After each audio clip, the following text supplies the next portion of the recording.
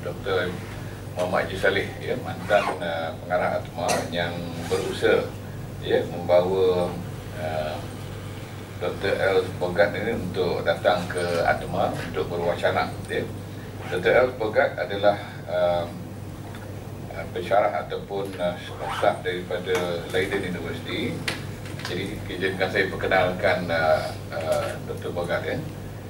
Beliau mendapat ijazah sarjana dalam bidang Germanic Philology and Theatre Science daripada Universiti di Belgium, dan dalam bidang Languages and Cultures of Southeast Asia and Oceania daripada Leiden, dan di Indonesia beliau telah berada di sana membuat penelitian ataupun kajian dalam bidang Javanese, Balinese and Sundanese Dance and Music di Akademi Seni Tari Indonesia. Nah, sekarang disebut sebagai Institut Seni Indonesia, dan juga Javanese Court Dance with Rama Sasminta Mardawa di Pamulangan Beksa Yogyakarta, ya, di Jawa Tengah. Dan beliau adalah pensyarah, ya, memberi syarahan di Leiden University daripada tahun 86 hingga 2002, berfokus kepada bahasa Jawa ataupun Javanese Language and Culture and Modern Media in Indonesia.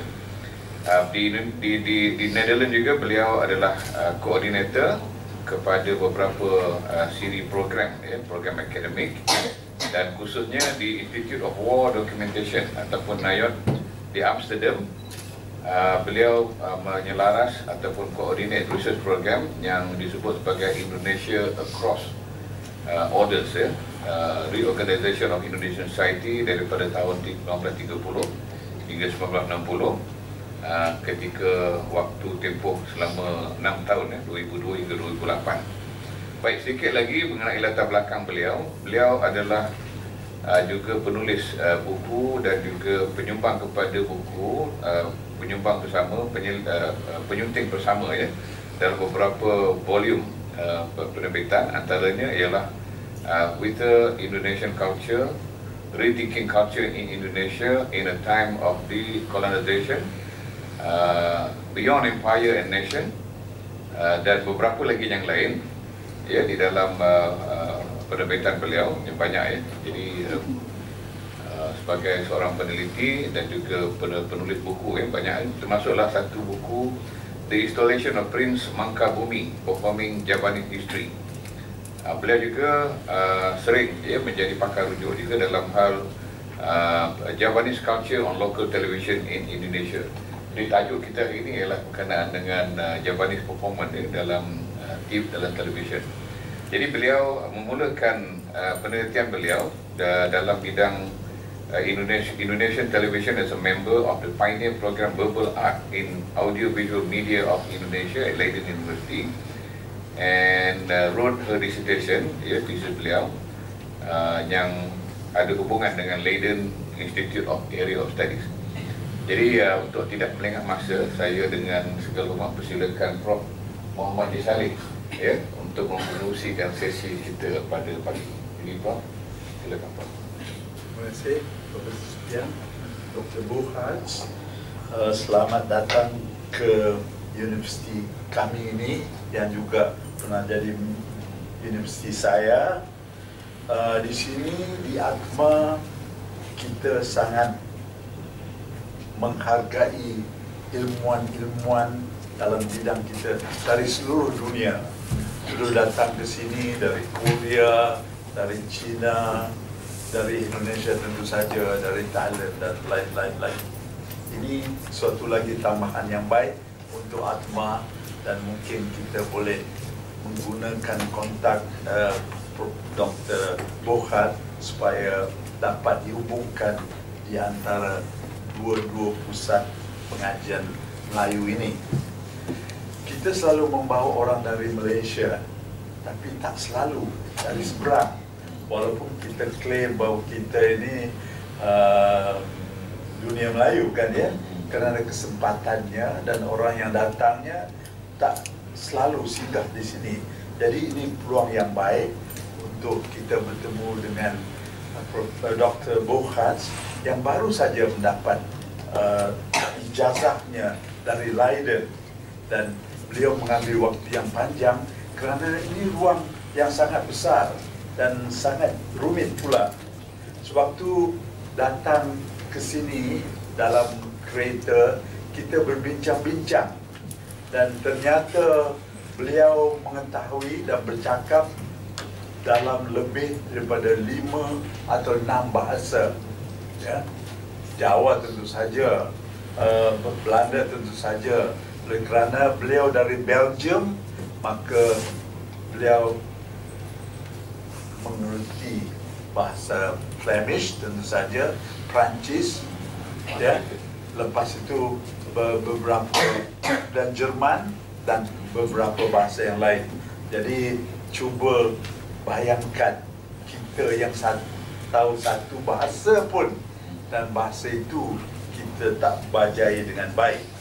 Jadi saya membawa contoh kepada adik-adik sekalian ni, kebanyakan pelajar ya, contoh untuk menggerakkan imajinasi saudara supaya boleh belajar daripada beliau, pengalaman beliau.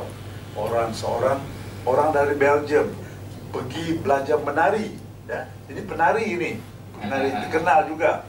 Tak ada waktu nak menari hari ini, nanti lain kali kita bawa sebagai penari.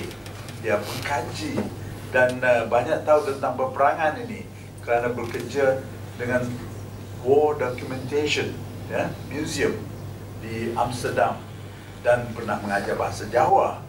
Dan tinggal di Jawa cukup lama dan dekat dengan tempe, tapi tidak dekat dengan tahu, ya. Hidup ini ialah sebagai tempe, tak ada yang tahu, ya. Tak ada yang tahu, ya. Okay. Ya, baik. Jadi beliau akan membawakan suatu isu di Indonesia yang sama saja dengan kita di sini.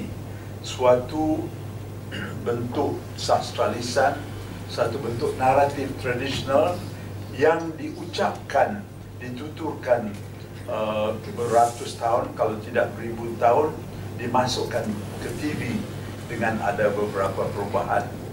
Dan masalahnya tradisi ini menipis di TV seperti kita di sini. Kita hampir tak hadir lagi wayang kulit kita, makyum kita kerana beberapa hal. Dan itu juga boleh kita pelajari dari Jawa. Jadi dengan itu saya mempersilakan Dr. Bohats untuk membawa kita kepada masalahnya dan tolong juga sebut bagaimana kita boleh dapat iktibar dari apa yang berlaku di Jawa, supaya kita sini cepat sedar dan tidak terus membuang budaya kita dan seni kita. Dipersilakan. Terima kasih sekali.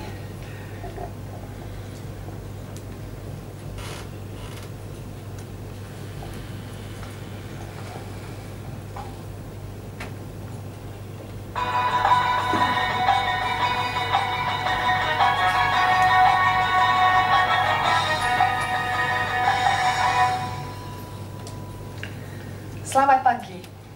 Di dalam Warta Berita hari ini akan dibahas hasil penelitian Garbs asal Belgia yang berjudul Producing the Local Javanese Performance on Indonesian Television.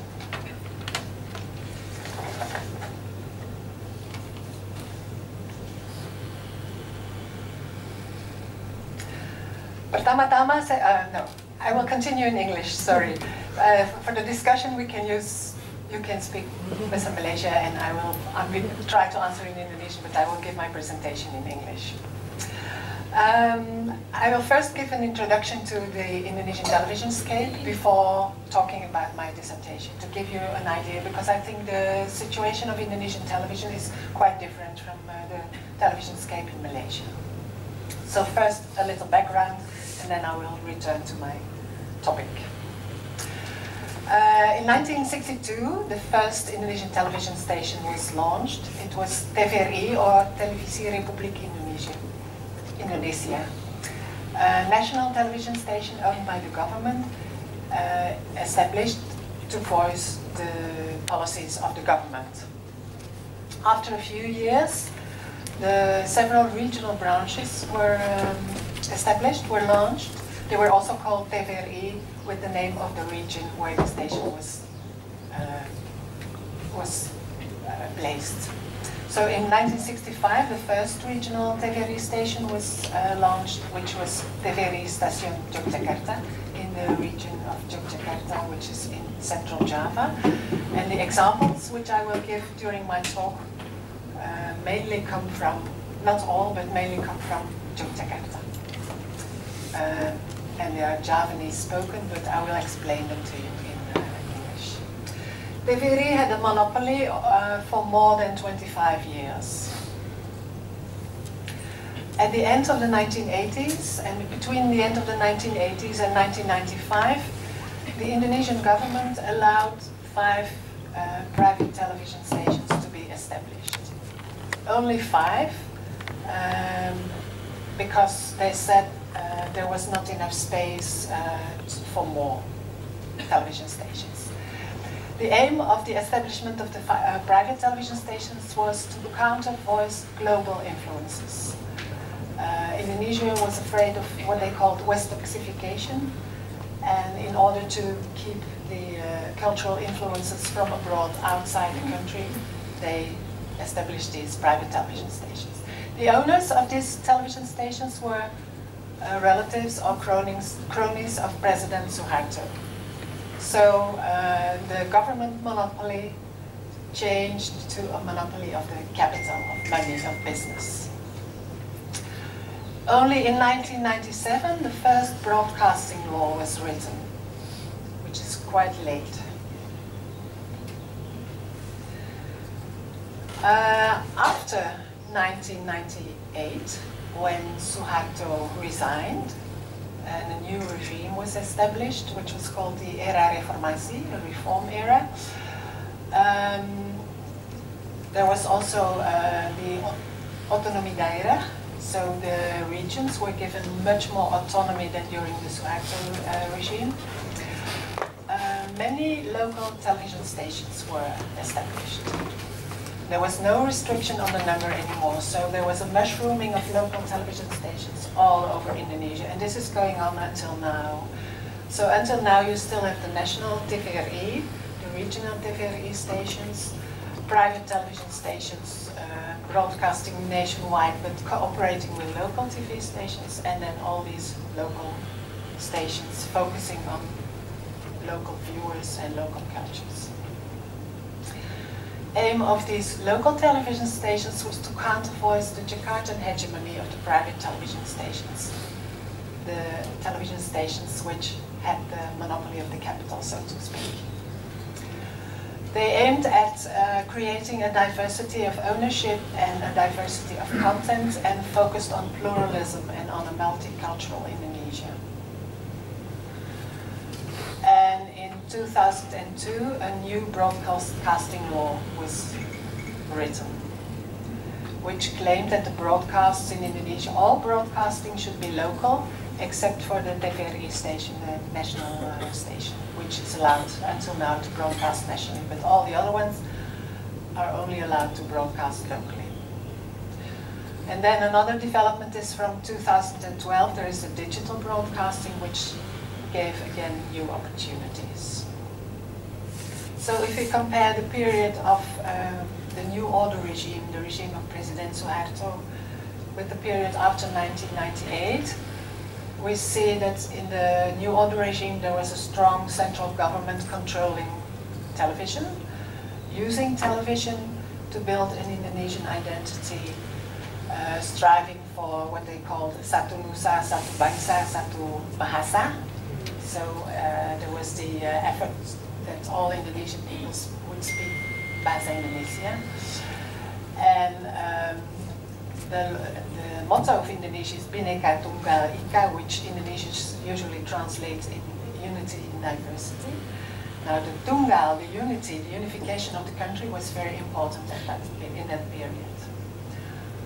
After the stepping down of Suharto, and excuse me, I should write Suharto with OE, not with the U. I should have corrected this in the old spelling. So after 1998, in the era Reformasi, there was still a strong central government, but there was also regional autonomy and a democratization movement, decentralization movement, and a deconcentration. The focus was on the regional and local identities within Indonesia, so on the pluriform, pluricultural, multicultural Indonesia. And now the focus is on the Bhinneka part of the motto, the pluralism, more than on the Tunggal, the unity focus. I hope that's clear to you. And then I go on to my research.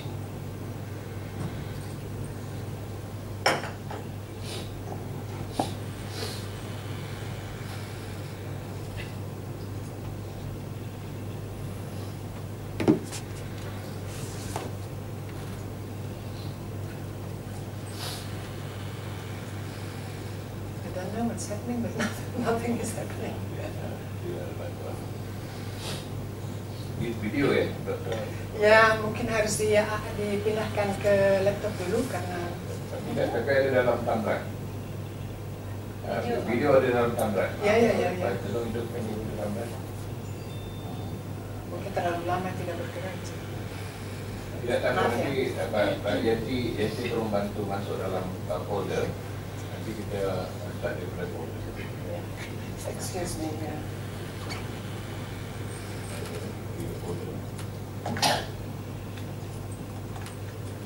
Jadi bila kita pindah PowerPoint dari satu platform ke satu platform, link yang akan itu putus. Yeah.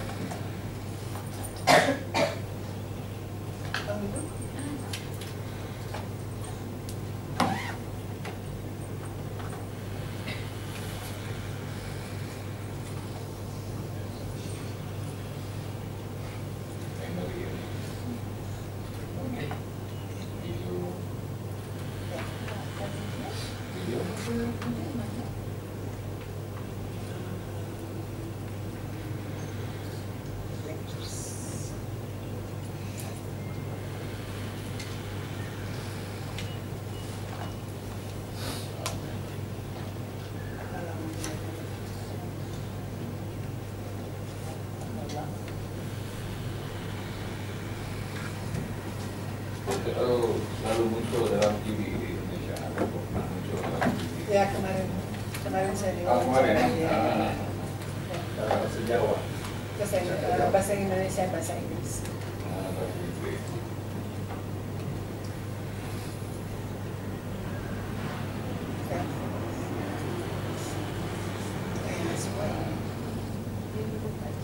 Partai Jogja. Ya, yang ini bawah distrik Jakarta. Ini.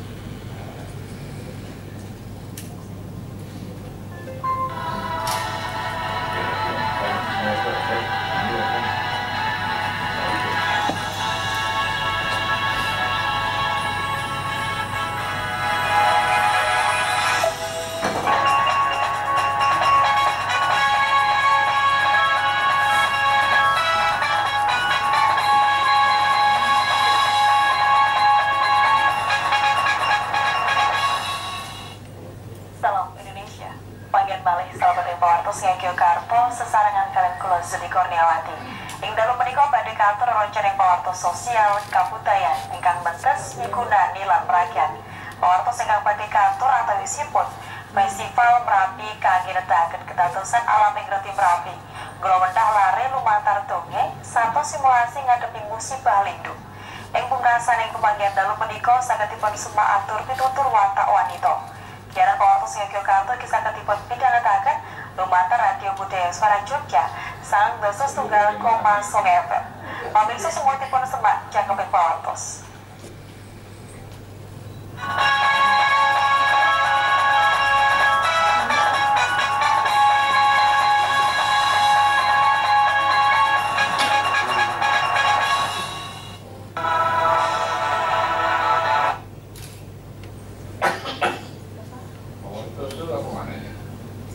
Yeah, that's what I wanted to ask. If I would ask you what kind of program this is, what would you answer?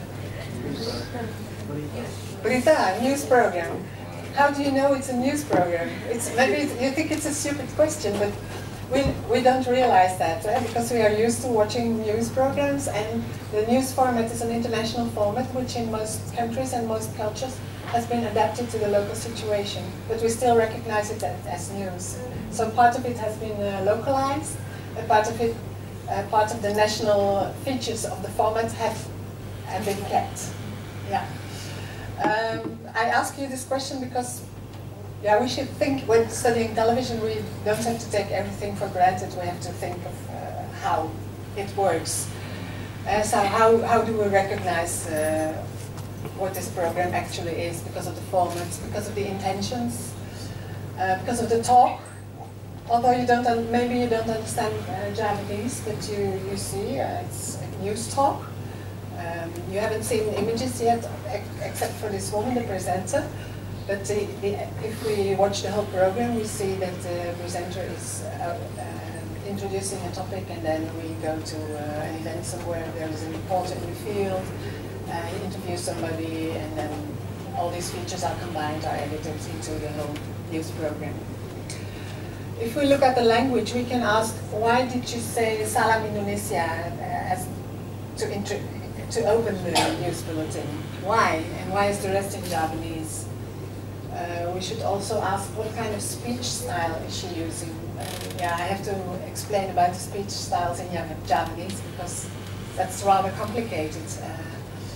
As certain television stations choose to adopt a certain specific speech style to express politeness, for example, and other television stations choose more familiar speech styles to express familiarity to the audiences in order to inhibit a kind of proximity. We can look at the costume. What kind of costume is she wearing? Is it traditional? Is it a development of tradition or not? Is it a modern creation? Why? Why is she wearing a red and white pin? Red and white is the colors of the Indonesian flag, and all the news readers in this television station, which is Jogja TV, they wear this. The background, what did you see in the background? Well-known buildings and local landmarks. Why? They determine the branding of the station and the identity of the station. There were some advertisements in text of the batik manufacturer, of the dress the lady is wearing, and you saw also the logo of the station. Of course, this all went very well, very quickly, and maybe at the end I will show it again.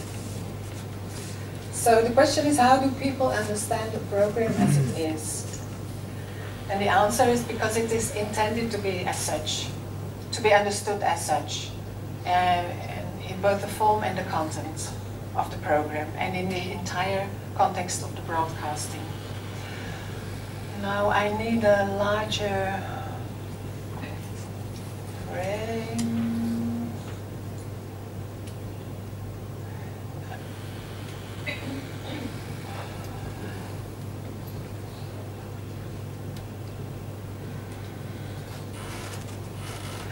And this is called communicative intentionality.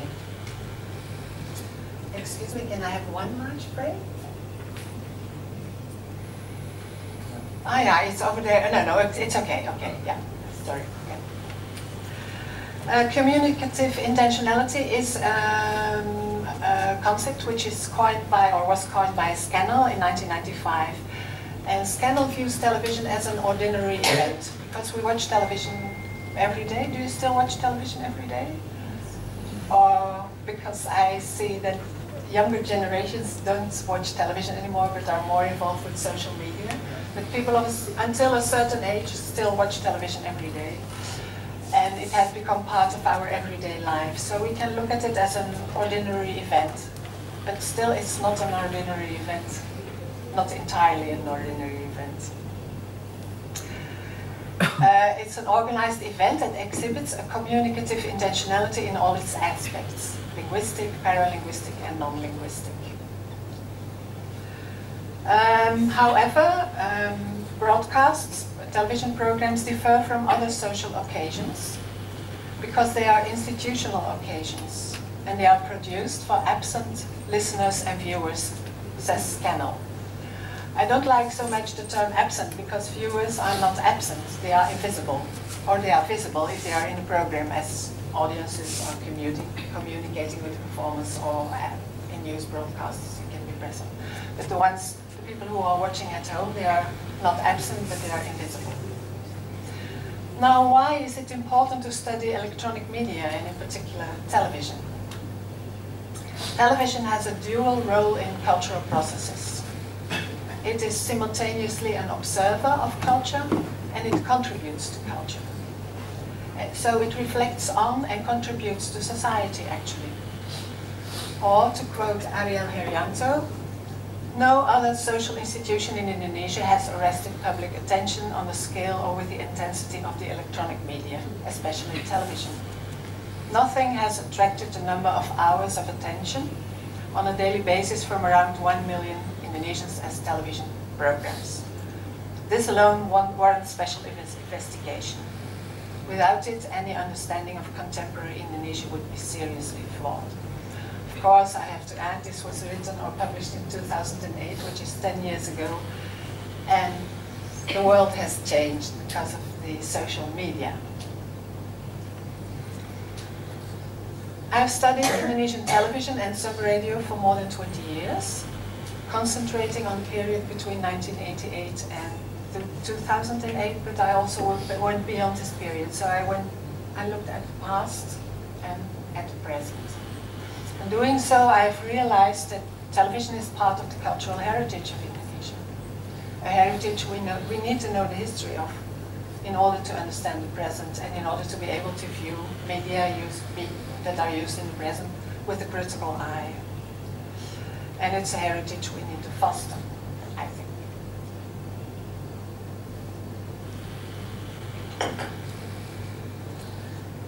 So what shall I do today? I shall give first a short introduction to my book, in which I present my research results. And for the rest of the time, as my book is too big, actually, too voluminous, for the rest of the time I will tackle some key topics and discuss them while using fragments of performance on television as examples. So I shall switch between a more theoretical approach and television practices. And I also shall refer to some literature that has been inspiring to me. And this includes contemporary literature. I've used a lot of contemporary literature. But most of the literature I will refer to today is older literature, because I think that's very important too. We need to know what has been written on television 10 years ago, 20 years ago, and even longer ago, because it's still valuable. I will focus on the production of the local, and in particular on persuasive practices. And if there is still some time left, I will also show some examples of localizing strategies. But we'll see.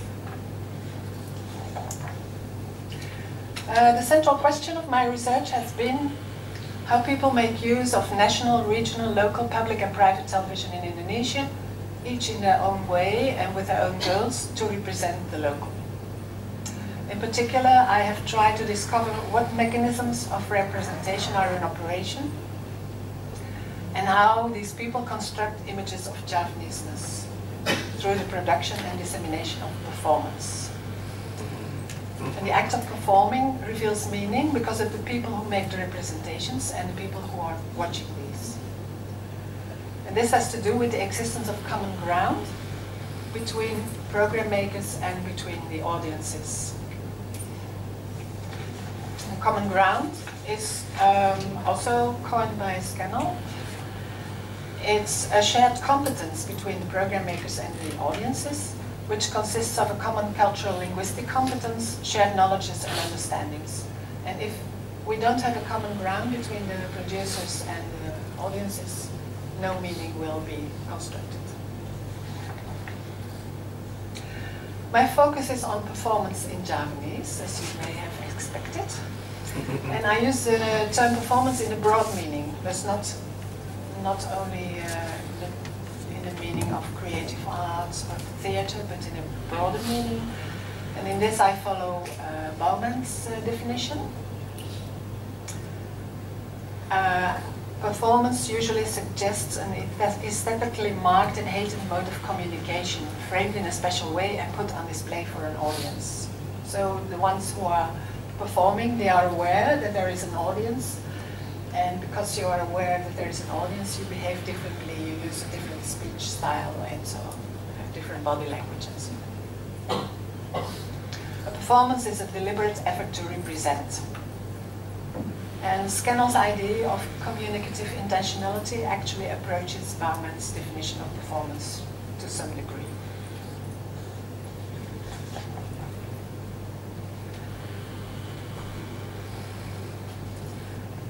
Focusing on performance in Javanese, language use is very important. So I paid a lot of attention to language use and analyzed language use in the different television programs which I analyzed. I will come back to this language use later.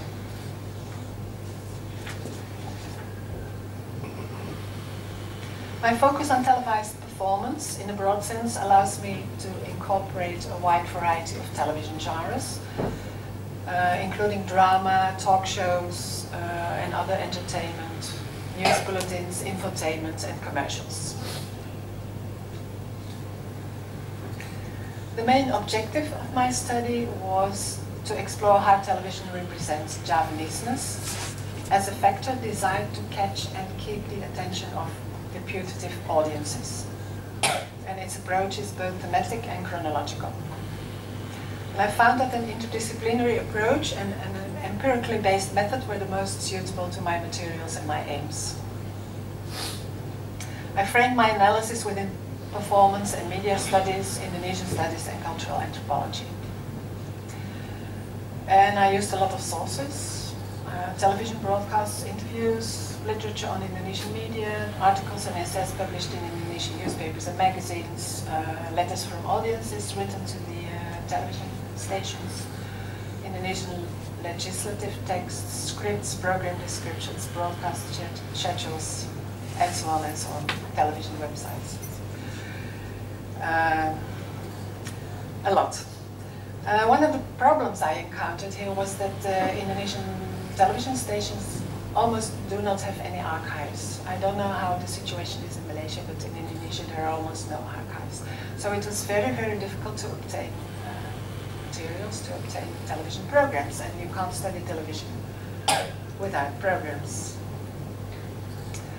And actually the same holds for newspapers. Usually newspapers are stored in gudang and not kept very well. So fortunately at Leiden University they have microfilms of some newspapers, but very difficult to access. Indonesian researchers themselves, Mas Duki and Darmanto, they wrote, buruknya tradisi dokumentasi di internal pengelola RRI, RRI itu Radio Republik Indonesia, dan TVRI, Televisi Republik Indonesia, menjadi salah satu penyebab minimnya literatur terkait. Era keterbukaan data dan akses informasi publik rupanya belum direspon proaktif. So what I did resembles arkeologi televisi sebetulnya, betul-betul menggali sedikit demi sedikit, makanya lama. My book consists of 3 parts, representing tradition, localizing persuasion, and mediating the local. Each theme, each part required a different approach. My rationale for choosing this threefold approach is my own curiosity to discover how research into television from different angles would generate specific outcomes. And when made into a compilation, this would lead into a mosaic. And I think the form of a mosaic very much suits the character of television, because television is also very dynamic and very fragmented. So the mosaic form suits this, according to me, suits the character of television. Or maybe a hypertext would also suit the character of television better than than a book.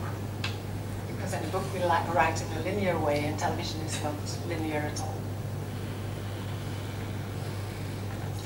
So the first part is focused on the televising of one specific performance genre that is categorized as traditional. And that genre is ketoprak. And I don't know whether you know ketoprak. Have you ever heard about it, seen it, watched it? It's a dramatic genre which started in the beginning of the last century, maybe even the end of the century before that. And it became a rural popular dramatic genre in the course of time. My study begins with an analysis of how the regional government station TVRI Station Jakarta represents tradition, and then focusing on ketoprak.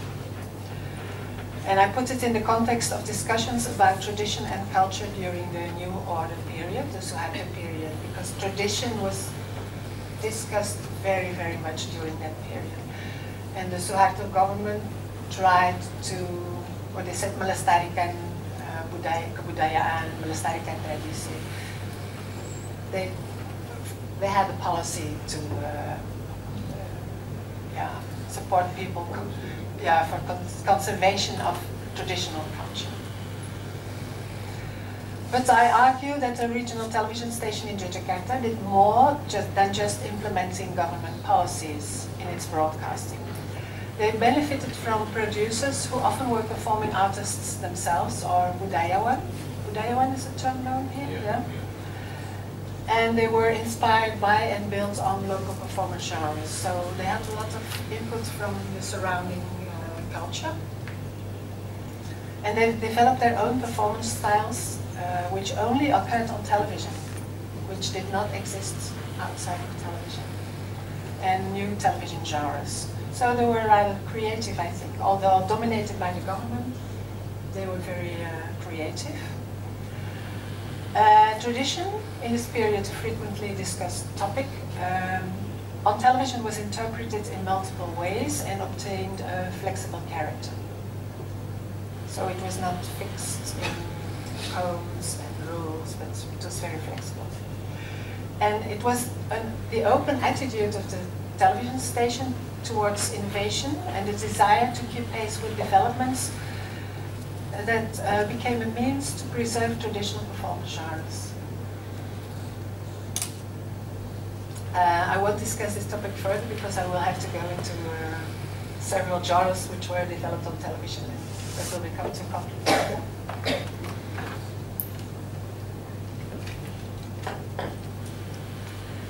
In the second part, the spotlight turns to the contributing agents involved in the mediation processes for persuasive purposes, and I will give some examples later. Now, who are the agents? Actors, audiences, legislators, media practitioners, sponsors, media watchers, media owners, television institutions, and so on. I can go on for a long time. Analysis of the agents reveals the amalgam of messages, narratives, and ideologies as these are integrated in the program flow. And program flow is a concept of Raymond Williams.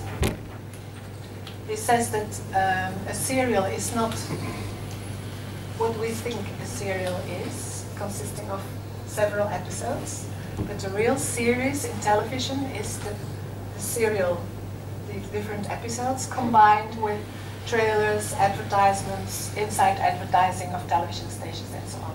So when studying television, we should not only look at one specific, what we think of as a program, but at the whole, the broadcasting of an entire day, or a week, or a month, in order to be able to understand it well, and in order to be able to find the agents' presence, because many agents are present, and they all have their own messages and narratives, and this brings, realizes this mosaic I was talking about.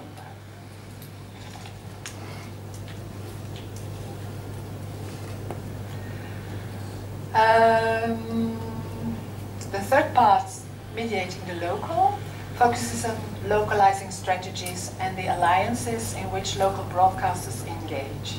So local broadcasters, especially from the year 2000, 2002 onwards, they had to find content or to create content all the time, and as there is so much competition among all these local television stations, they are in need of content, but also in need of sponsorship, sponsors of money, in order to obtain content and funding.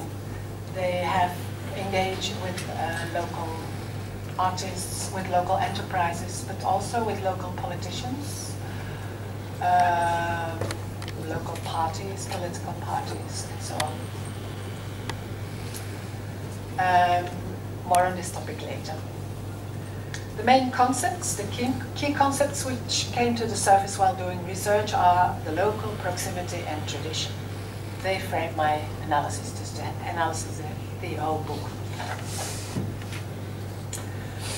The local has been a very prominent issue in Indonesian government policy, legislation, and discourse regarding the electronic media.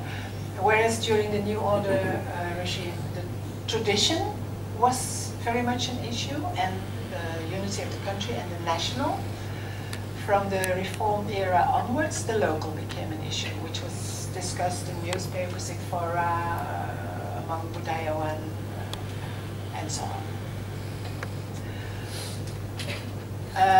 In discourse about television programming, local had a lot of meanings. It meant not foreign, that's domestic or national, but it could also mean regional, and it could also mean sub-regional. So when studying the local, we really have to look at the context. What's meant here? Domestic, national, subnational, regional, sub-regional, and so on. To define the local, I started from the concept which was defined by Arjun Appadurai. Yeah.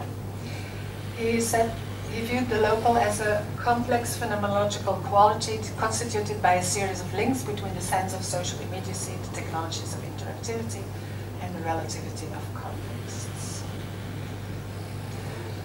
I followed his definition of the local. I call it the local, he calls it locality, and both the terms have their problems, I acknowledge, but I prefer the local. He views the local as primarily relational and contextual rather than as scalar or spatial. And I did not so much agree to this, as conditions have changed since Appadurai did his research. So we should therefore reconsider his view. He developed his ideas on the basis of research conducted in the 1990s, when the globalizing effects on the media dominated academic discourse in anthropology and cultural studies. And the greatest emphasis at the time was given to the effects of media technology and to their potential to enable and stir the emergence of communities that were set to transcend physical space. So they got loose from physical space, geographical space, causing the local to be no longer the prime reference of our experiences. He was focusing on globalizing effects, on people migrating all over the world. But while globalization has altered the relationships between local discourses and geographical spaces, those discourses have not completely been uprooted from specific locations. I discovered that space and scale still do play an important role, and maybe even an increasingly important role, if not actually, then certainly ideologically, emotionally, and or in discourse. In the last 3 or 4 decades, worldwide, the regional and the local have become much more prominent, not only politically, but also culturally. And it's some researchers say that this attention to the local nowadays is caused by the globalizing processes. So now I will go to the local in persuasive practices. And I shall give a few examples. One example is of Indosiar, which was the last private television station which was established in 1995, the last of the first 5 private television stations in Indonesia. The end of the 1980s, when these private television stations were established, they saw a significant economic growth. And both government television and the new private broadcasters, they turned to Javanese performance for informative, persuasive, and propaganda ends. And we can ask the question, why Java? Because Indonesia is so large and there are so many ethnic communities and so many islands. In what was called the era Informasi Global, Java had become an important locale, both for its cultural resources that provided the television stations with interesting materials, but also for the Javanese, the people, which was the demographically largest minority group in Indonesia and the largest identifiable target group for marketing purposes. And for this, Java was called Ladang Emas. So they thought, Java, lots of people, we can sell our commercials and our products, and we will become rich. That's why Javanese performances were used to attract people to television. Because as audiences, we have to play the role of being an audience, and there have to be some incentives to attract us to the screen and to sit down, and not only sit down, but also watch and keep on watching. And these Javanese, traditional Javanese performances were used to catch the attention of the audiences. Indosiar also used Balinese performances, Sundanese, West Javanese performances, and Batak from Sumatra, Batak songs. But that was all. That was their view on Indonesian traditional culture. I will come back to this later.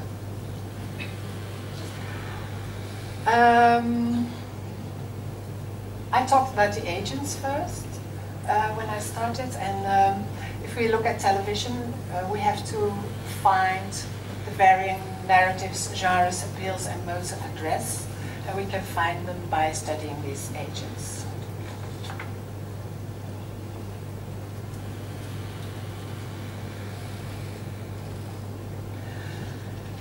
Yes. Now I think I need some help. I can try. This works. It works.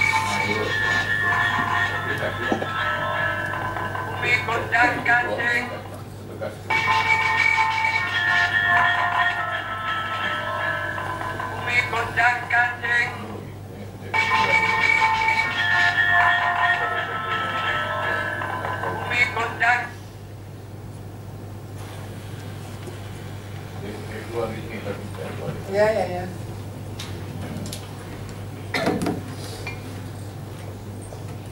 Do you know this? Do you recognize this? Have you ever seen this? And you don't have to pay attention to what, also, but you don't have to understand it, but the image, does it say something to you?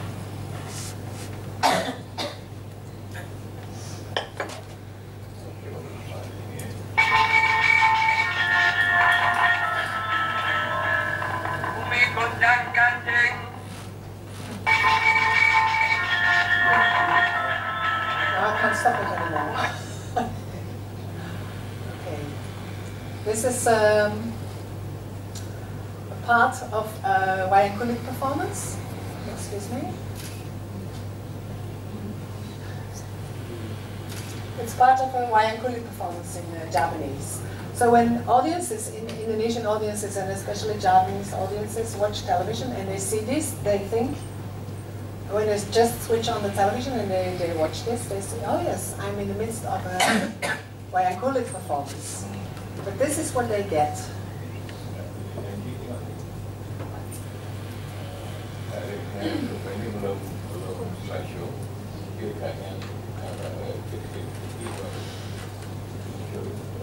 I'm sorry, it used to function when I was doing this in Indonesia.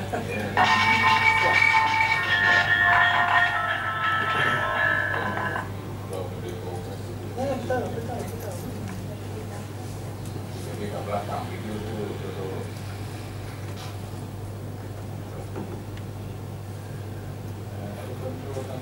Bumi gonjang kancing. Sik. Aduh, sirahku cekot-cekot. Loh, Pak Mantep, sakit kepala toh? Bangun jo obat. Bos kadang toh? Benar, Anda sakit kepala, oskadon obatnya, sakit gigi, juga oskadon, badan terasa nyeri dan demam. Obati juga dengan oskadon.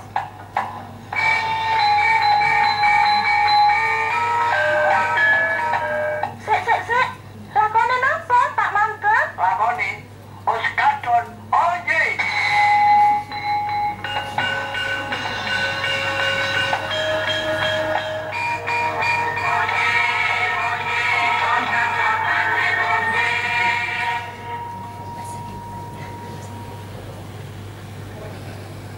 Saya tidak mempunyai saham di Oskadon. Tidak ada bawaan. Probably Indonesia's most famous advertisement at the time in this category was Oskadon, the Oskadon commercial. The analgesic Oskadon was promoted in a series of mini performances, all similarly structured. And they all played on the same topic and approach and were centered on the protagonist and television star Mantep Sudarsono, the puppeteer. He was a very, very famous television puppeteer at the time. He's still very famous. Until now. And the Oskadon commercial has been reproduced in different forms, but he was always the main character in the commercial until a few years ago. And this commercial exemplifies the use of television performers as themselves or in their character parts to recommend products or to be shown using these products. And it's a well-known technique in advertising.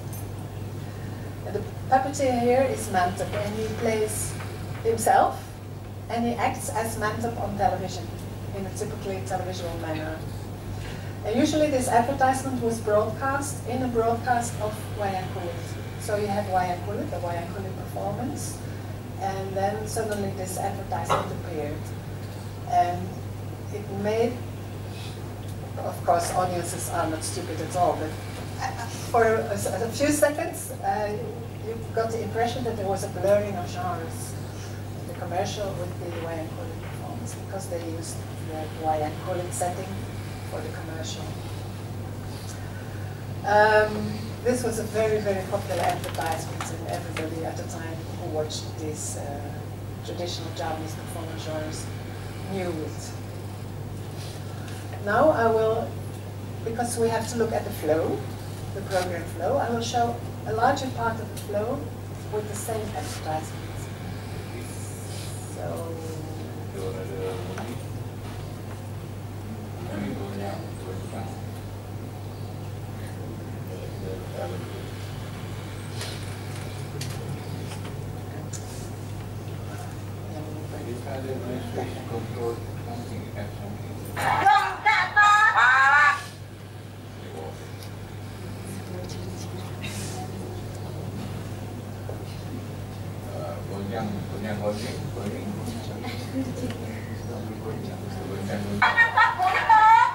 Buntut cecak. Bosan TV gosok karo sebuan. Asli undang bodoh. Silakan Bu, ayu-ayu senengane botok TV gosok.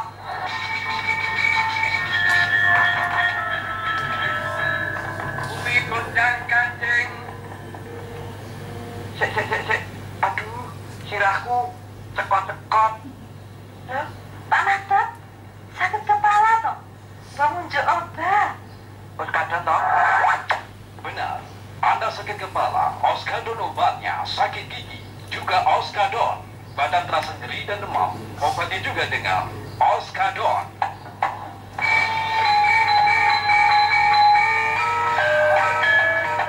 Sik. Lakonan apa, Pak Mantep? Lakoni, oskadon.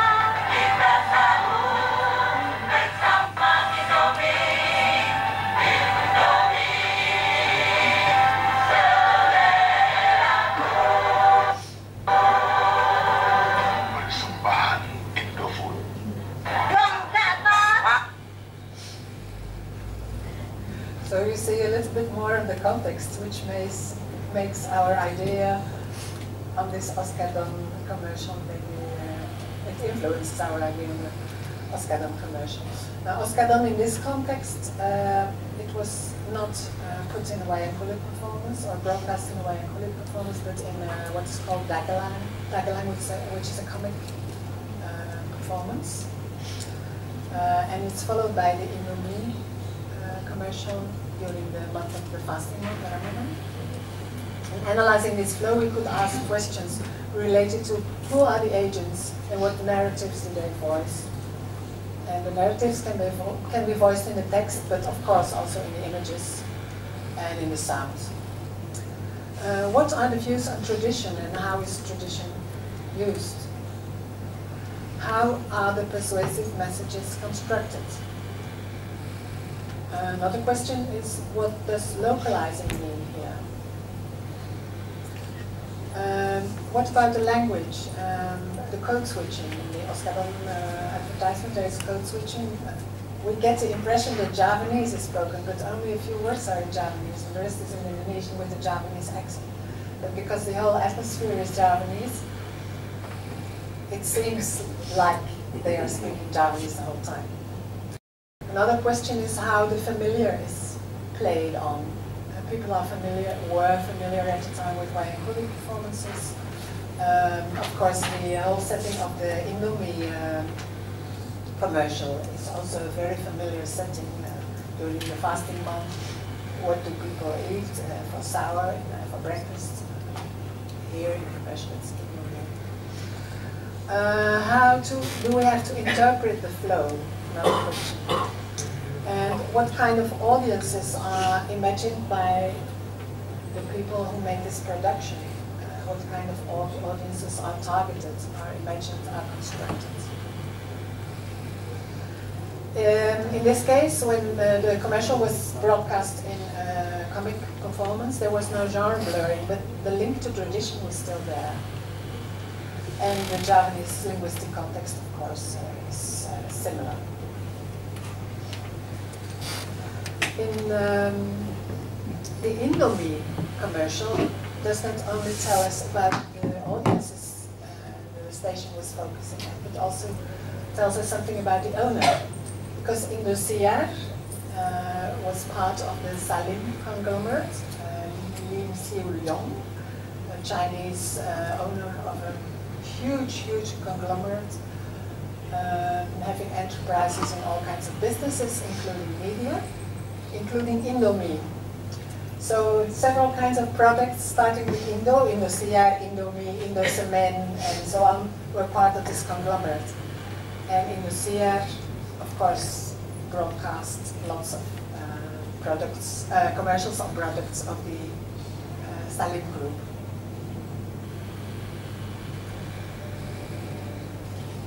It's very important to know who the owners are of television stations, because their narratives, they enter in many ways in the broadcasts. And yeah, we should know that. Now, Indosiar did not only try to persuade Javanese audiences with its localized commercials, it framed the traditional performing arts genres in the context of preserving the culture of the nation, melestarikan budaya bangsa. So with this discourse in melestarikan budaya bangsa, they introduced a new discourse into the rhetoric of private television.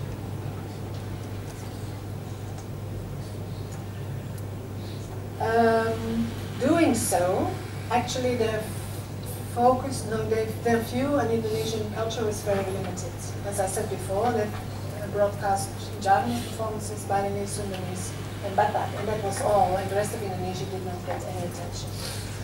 So the representation of the Javanese local was very limited and stereotyped. It was kind of exoticizing Javanese culture, actually, Javanese, Balinese, Sundanese culture. And because of this limited scope, Indosiar was accused of Javanizing, Jawa. But in fact, the total amount of Javanese programming was very, very small in comparison to the broadcast in Indonesia. But still, they obtained a lot of attention. Because of this focus, Indonesia had set a trend for other broadcasters who copied the formula or they developed new TV genres inspired by traditional Javanese performance, like Ketoprak Umur, which was inspired by the traditional ketoprak, this urban popular genre, which was made into a comic serial and became at a certain time very popular. However, for Indonesia, the success of its Javanese programming was not reflected in the ratings or in an equal profit from advertising revenues.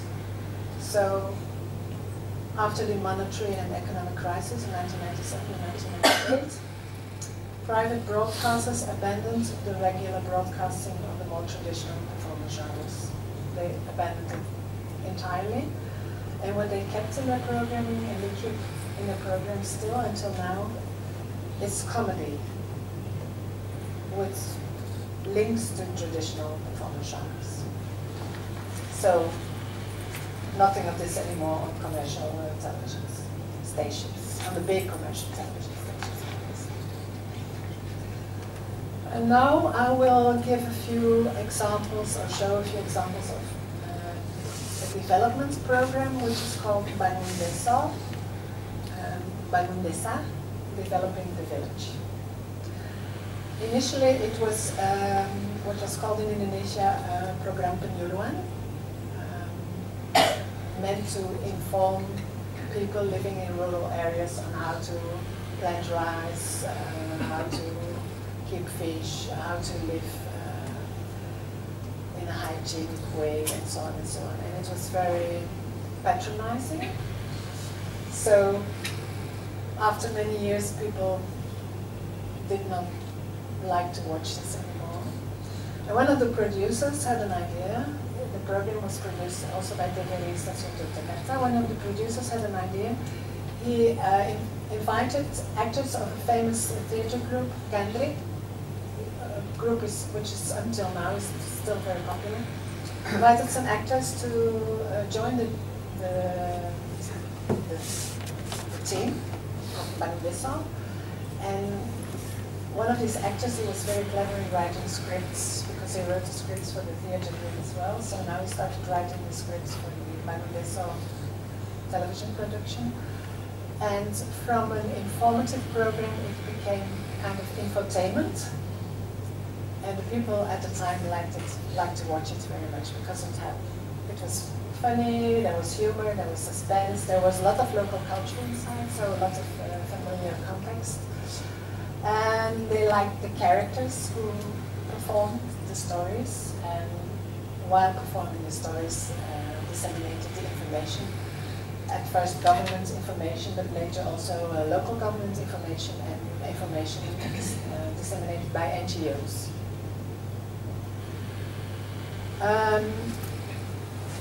Because of this kind of representation, and because of the familiar, the series became very attractive, but it caused also the entertainment character to prevail over the information.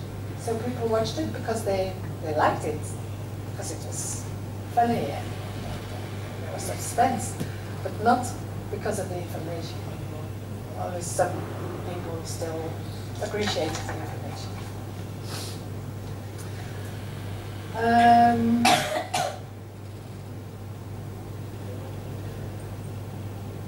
Again, here common ground was very important, the presence of common ground.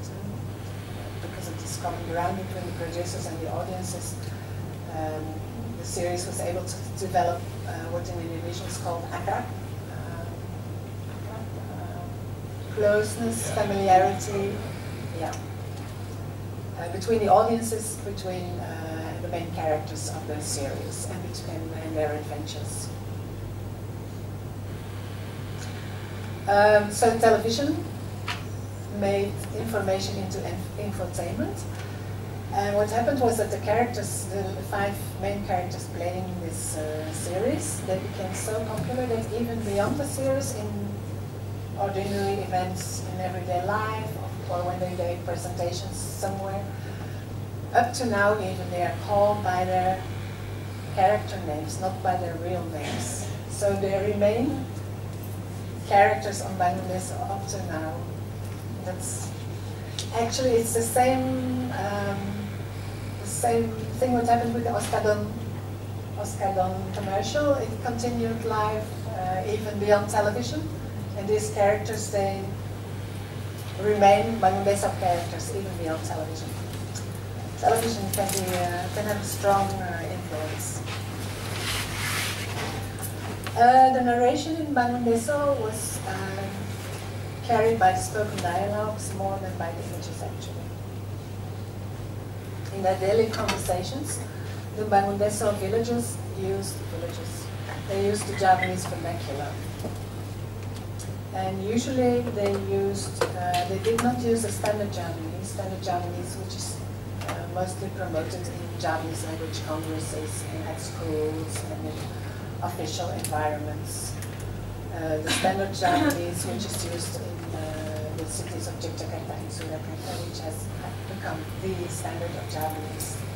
But the characters in Bangladesh did usually not speak this standard Javanese, but usually spoke a more familiar, spoke a more familiar type of Javanese in order to become closer to the audiences, of course, and in order to suggest an everyday rural atmosphere. But also Bahasa Proken, which is a Jakartan youth language, was used, and slang and reversed speech. Bahasa Walian, I don't know whether in Malaysia you have Bahasa Walian. It's a kind of youth speech. In Javanese, people reverse the words. When they speak, they start from the last letter until the front, so they reverse the words. And young people, when they use Bahasa Walian, they understand each other. But if you don't know the procedures and the techniques, you won't understand anything. Yes, but in Malang, in the city of Malang, it's very popular, and also older people who learned it when they were students, they still speak it. Yeah, it's funny. It's a kind of in-crowd language, actually.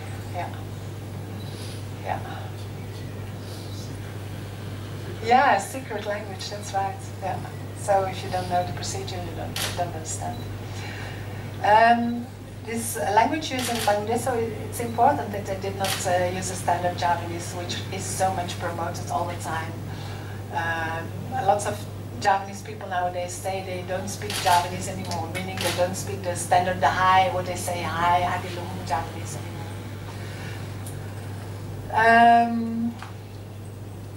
And Javanese was also used to translate government legislation into conversational local language and to represent government discourse. So the original message of the information was usually spoken in Indonesian, and often the text of the undang-undang, the legislative text, was spoken in Indonesian, and then the wise man of the village, he translated it to local Javanese for the villagers to make it understandable. So I will give some examples if it works. Oh yes. In 2006 there was a series of 6 episodes focusing on the equality between men and women. And the background of the 6 episodes was a Javanese wedding, a traditional Javanese wedding. The main character, his wife had passed away. Actually, the actress performing this role, she had to leave because of other work. So they had to find another woman, and they made it into a story that he was getting married for the 2nd time. So that was the background of the 6 episodes, the traditional wedding, which was performed in a village. So the villagers, they played their roles as villagers, and they were in the series as well, and they liked it very much. Now, part of the traditional Javanese ceremony, wedding ceremony, is the washing of the foot of the man. The woman washes the foot of the man. And this series was about equality between men and women.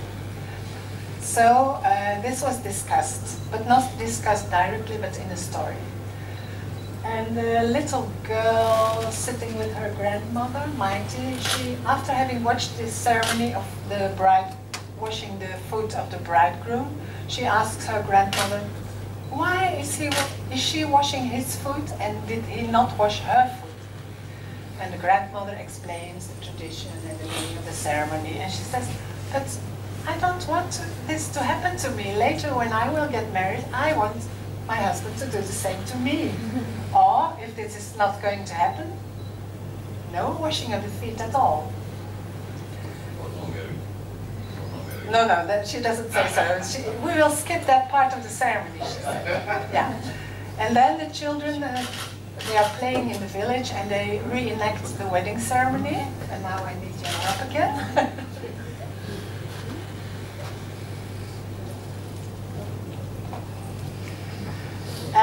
The girl, yeah, I will translate it afterwards. She becomes very angry. You will hear that.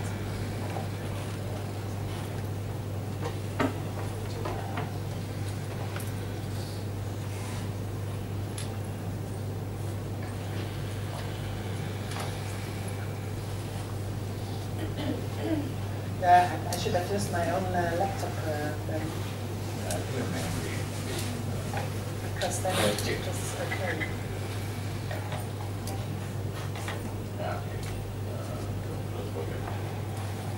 So the children are reenacting the wedding ceremony and the washing of the foot.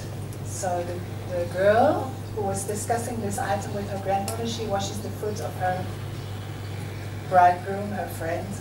And then she says, now you have to do this with me, and he refuses because he says, no, it's not part of the tradition. And then she becomes very angry. So what's the meaning of washing the foot? Yeah, the dedication of the wife to the husband. And, yeah. Oh, if you open maybe you can find a link.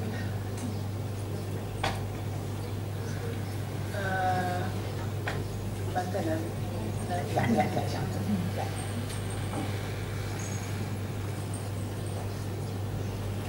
My apologies.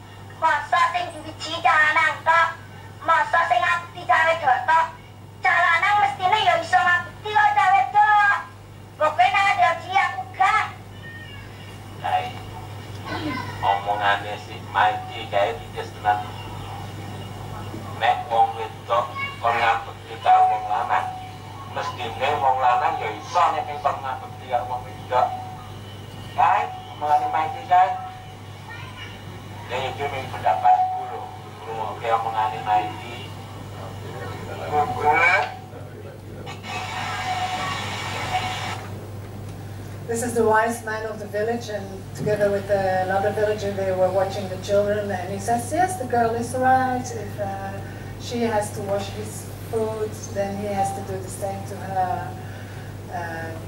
This is part of the information, of course, of the NGO. And then maybe I will show a last fragment in which you can hear how the legislation, it's Undang-Undang Perkawinan, just a few phrases of the Undang-Undang Perkawinan in Indonesian, how it is translated in Javanese. So. Video, next video.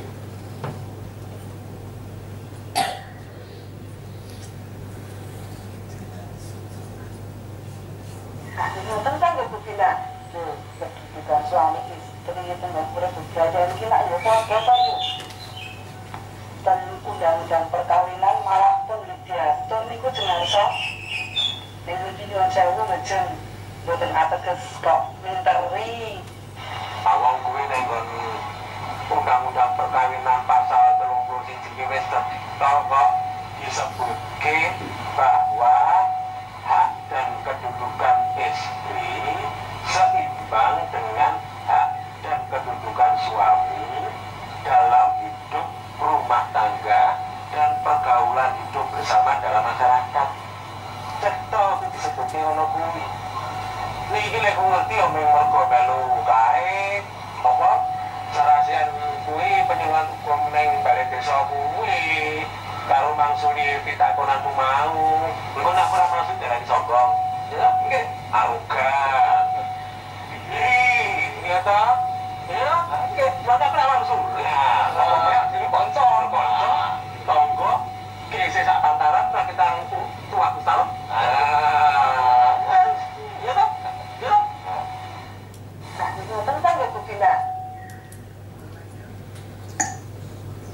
A lot of traditional Javanese culture was incorporated in this series, and not only for aesthetic purposes, but also it was very functional.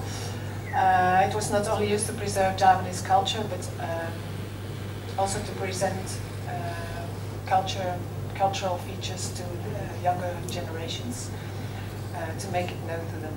But it also addressed feelings of nostalgia. Nostalgia was very important. But it also enabled identification, of course. It's easier when we identify with something what we see, then we are more open to receive a message than if we don't understand what is happening now. So also Bangundeso consisted of a variety of issues, positions, voices and messages. I have not shown all of them, it would take many hours. But it demonstrates that we should look into the agents that are involved in the programming and in the flow of the programs, the agents who contribute to the series, to find out the dynamics of television, how television works and what it's trying to convey to us.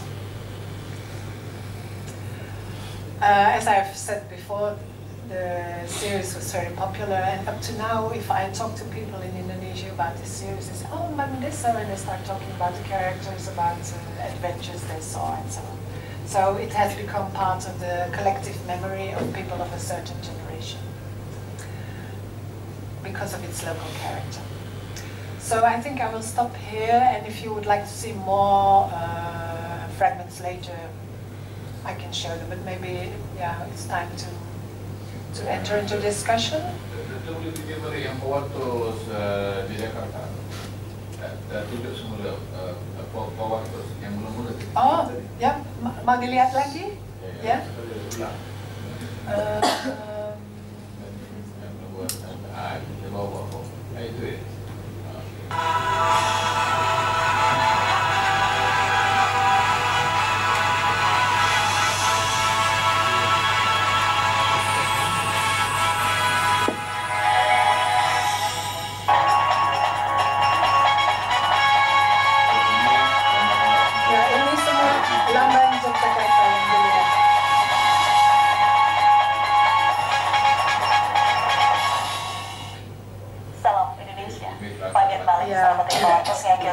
Sesarengan kalian keluar Cendekiawan.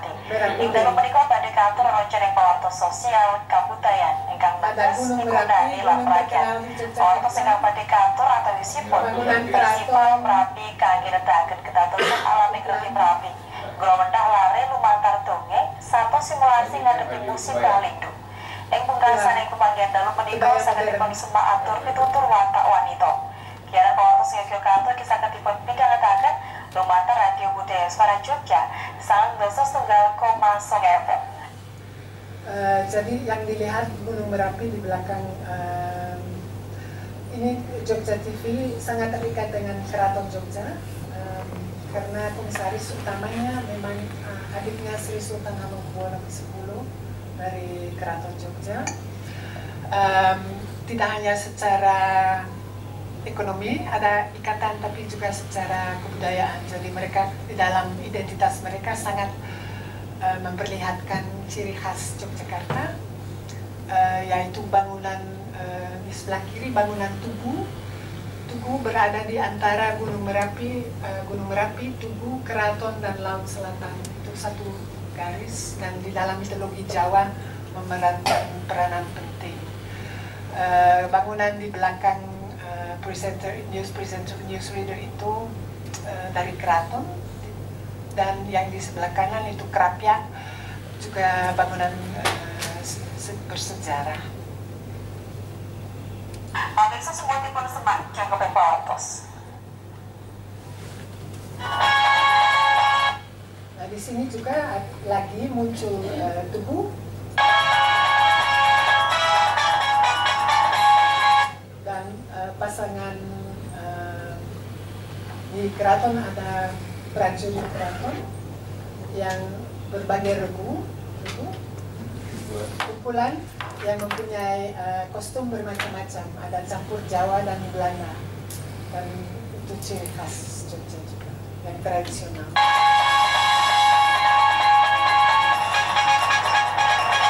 Gunung Merapi lagi.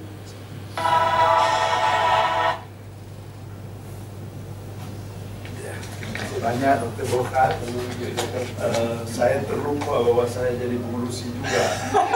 Saya sedang menuntut ini dan bersayap kembali kepada nostalgia saya sewaktu naik sepeda tahun 68 di sawah-sawah di Jogja dan berhenti di rumah ladang yang miskin, hanya mempunyai lantai tanah pada waktu itu. Tahun 68 di sekarang sudah banyak berubah. Tapi banyak hal yang ditimbulkan oleh Dr. Bokas yang kita tak fikirkan di Malaysia ini. Jadi kadang-kadang di antara iklan dengan cerita biasanya kita tak banyak menggunakan ini, dan malah kita tak banyak menggunakan unsur tradisi ini, melainkan dalam lagu, kan? Dalam lagu dan sedikit tarian. Yang lain semua sudah hilang.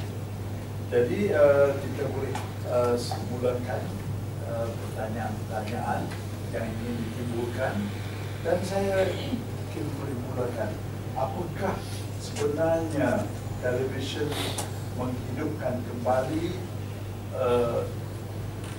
bentuk-bentuk lama ini, atau mempergunakan bentuk lama ini untuk keuntungan mereka saja, Ustaz? Itu pertanyaan yang sangat menarik sekali. Memang pemerintah Orde Baru, Soeharto, menggunakan atau mempergunakan kesenian tradisional untuk menyiarkan policy-policy messages dari pemerintah itu. Misalnya family planning atau reboisasi atau apa saja, atau kesatuan dan persatuan Indonesia, penggunaan bahasa Indonesia dan sebagainya, itu disampaikan melalui program-program wayang kulit, ketoprak, dan berbagai jenis kesenian yang lain. Oleh televisi swasta tentu saja juga dipergunakan, tapi seperti Indosiar mempresentasikannya di dalam diskursus, di dalam wacana melestarikan budaya nasional. Padahal mereka hanya mempergunakannya untuk mendapatkan untung, untuk menyampaikan iklan sebetulnya. Biasanya TVRI dari regio, regional TVRI, mereka peduli terhadap kebudayaan lokal dan suka merekam pementasan di mana-mana dan disiarkan secara langsung atau tidak langsung, atau grup-grup tertentu diundang ke studio untuk berpentas di studio dengan atau tanpa penonton, dan itu lebih untuk melestarikan kebudayaan kebudayaan. Tapi makin lama makin susah di sana juga. Ya. Malah TVRI Jogja sendiri waktu mulai menyiarkan warta berita di dalam bahasa Jawa, memilih bahasa Jawa yang sopan, basa kromo, karena mereka bilang bahwa audiens kami tidak ingin disapa di dalam bahasa yang terlalu akrab, harus yang sopan, karena lama-kelamaan anak muda meninggalkan TVRI Jogja, mereka sekarang mulai menyiarkan di dalam bahasa yang lebih akrab, dan malah station identifier nanti saya bisa menunjukkan ada yang berbentuk rap, hip hop, ceri lain sekali daripada yang nanti pada akhir ini akan saya tunjukkan. Itu lucu. Saya dulu soalan dokter. Yang pertama tentang penelitian dokter tentang tempo daripada soal untuk lepas diplomasi ya di US sekarang. Adakah perubahan dari sudut persemahan dalam TV itu berubah? Dan sebelum suatu mungkin saya tidak tahu dokter terkait itu tidak, tapi lepas diplomasi itu adakah suatu perubahan yang drastis mendadak? Oke, nomor dua. Tentang polisi tadi, banyak stesen channel yang swasta, yang private. Adakah mereka juga tertakluk kepada polisi melestarikan budaya Indonesia ini?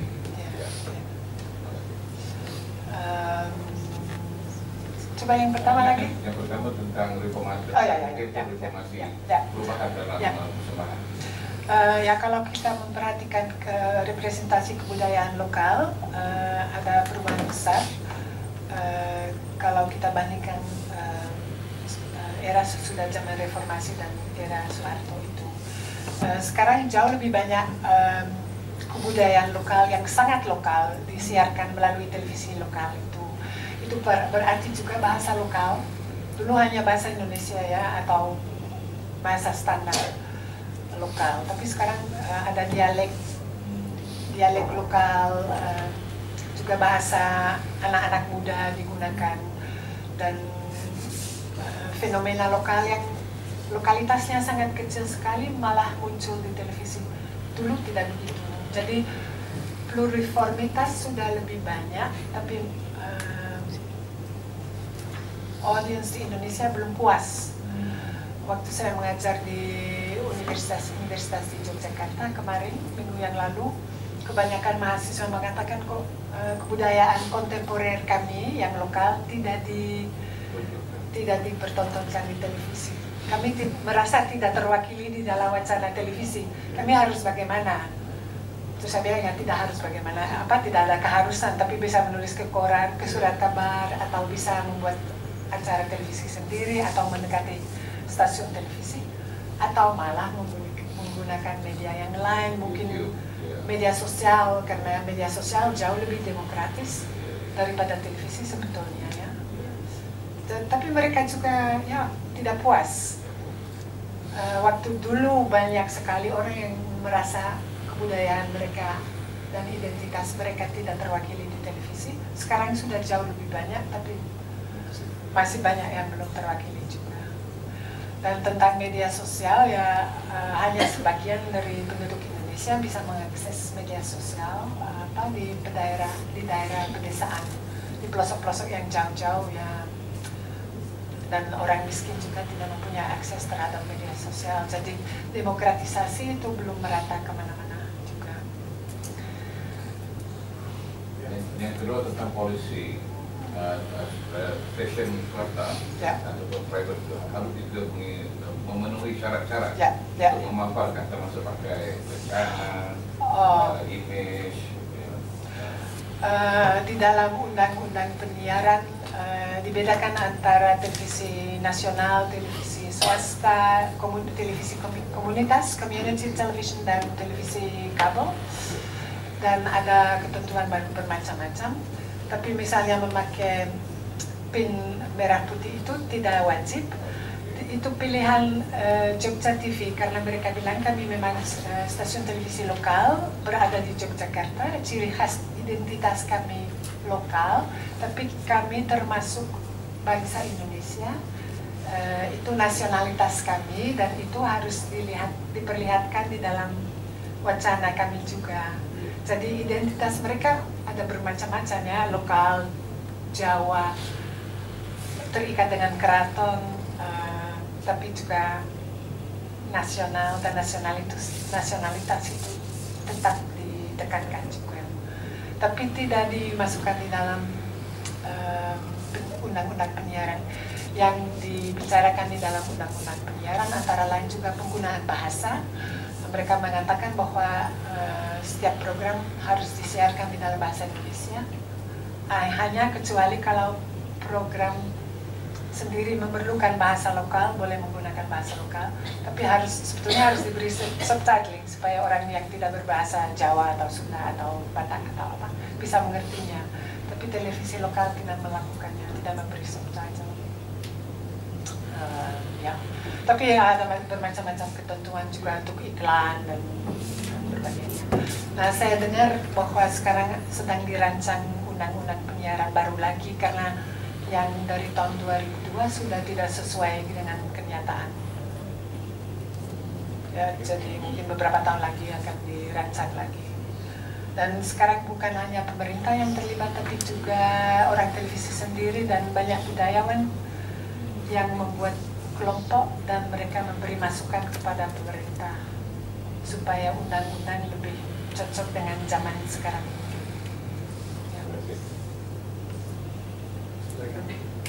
Dibuka, ada pandangan soalan pelajar komunikasi di sini. Ada pelajar komunikasi? Ada? Ada? Jangan malu ya. Bahasa Inggris juga boleh. Doktor, saya pertanyaan saya adalah mengenai research yang doktor jalankan ni memang ada satu jangka masa yang agak lama berbanding dengan apa yang ada hari ini. Ya. Jadi bila kita lihat metod ataupun kaedah yang digunakan oleh stesen TV di Indonesia itu dalam mengangkat warisan di Java itu saya nampak pada hari ini juga digunakan oleh beberapa negara lain. Saya tak pasti siapa yang mengikut siapa, sama ada mereka mengikut Indonesia ataupun benda ini adalah satu identiti global ataupun universal di mana mereka mengangkat subjek warisan itu dalam komersial, dalam menggunakan selebriti sebagai menarik minat penonton untuk mendapatkan mesej yang ada dalam sesuatu rancangan di televisyen. Jadi soalan saya pada doktor adalah pada doktor dalam kajian doktor, adakah ia berkesan dalam menyuburkan diri penonton melalui kaedah-kaedah ini? Ya, banyak.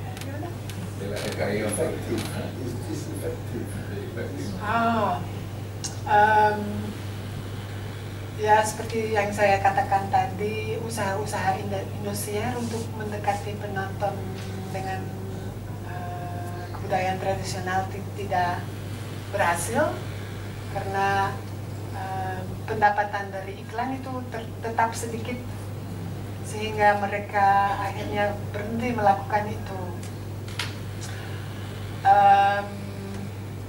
Pada saat ini masih lokalitas itu masih kuat, tapi identitas global juga kuat dan identitas nasional juga kuat. Jadi itu bercampur dan tiganya mungkin berkelahi untuk mendapat peran yang paling penting.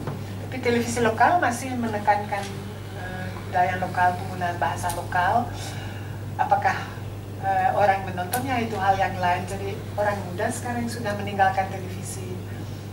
Ada penelitian oleh televisi TVRI Yogyakarta yang menyatakan bahwa audiensnya hanya di 40 tahun ke atas umurnya, yang di bawahnya sudah jarang menonton TV. Jadi efektivitasnya sudah berkurang sekali. Ya. Tapi karena saya juga mempelajari apa yang terjadi pada saat ini. Kalau melihat di media sosial banyak sekali ada lokalisasi bermacam-macam.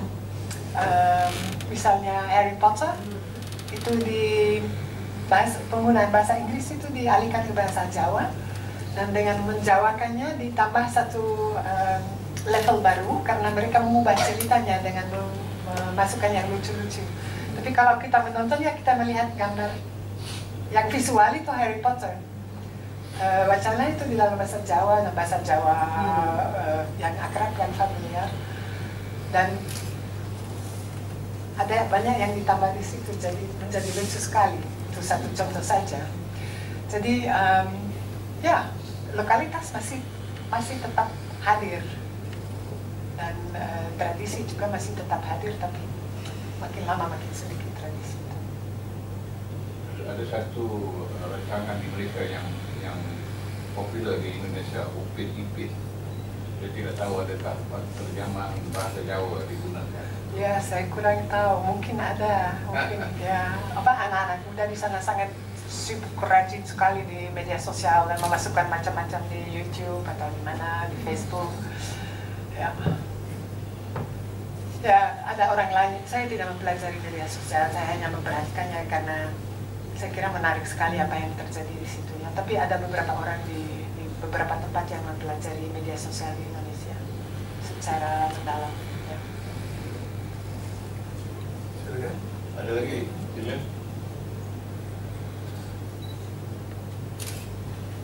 Ada animasi untuk cerita-cerita Jawa ini.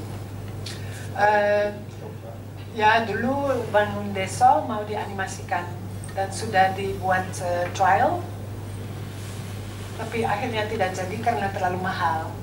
Sebetulnya budget yang mereka gunakan hanya kecil sekali, dan hasilnya lumayan bagus sebetulnya, karena kalau saya melihat acara penyuluhan yang sekarang disiarkan oleh televisi lokal, TVRI lokal di Indonesia, mutunya jauh di bawah Bangun Desa sebetulnya.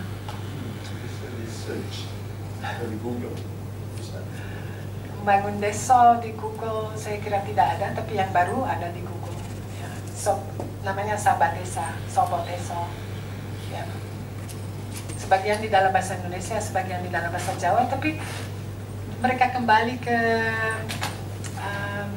sifat patronizing itu. Jadi kembali ke zaman dulu sebetulnya, terlalu mengarahi orang-orang pedesaan harus begini supaya begini. Bangun Desa jauh lebih bagus. Ya. Boleh kita tengok video Red? Oh boleh, ya. Jadi TVRI Stasiun Yogyakarta dulu menyapa audiens dengan bahasa Jawa sopan, dan juga mereka image mereka terikat dengan keraton juga, dengan kebudayaan keraton, dengan tari-tari klasik. Tapi karena ditinggal audiens, mereka membuat station identifier yang baru, dan yang saya tunjukkan ini nanti dari 1,5 tahun yang lalu. Ini bentuk rap atau hip hop. Nah, ini dikembangkan lagi seperti Oskadon commercial juga. Ada versi dangdut, tahu di sini? Versi dangdut, ada versi rock, ada versi blues, ada versi macam-macam. Nah, ini versi hip hop, dan mungkin saya bisa sendiri ya, mudah-mudahan. Itu permintaan dari orang di bawah 40 tahun. Mudah-mudahan muncul ya. Saya juga. Wow.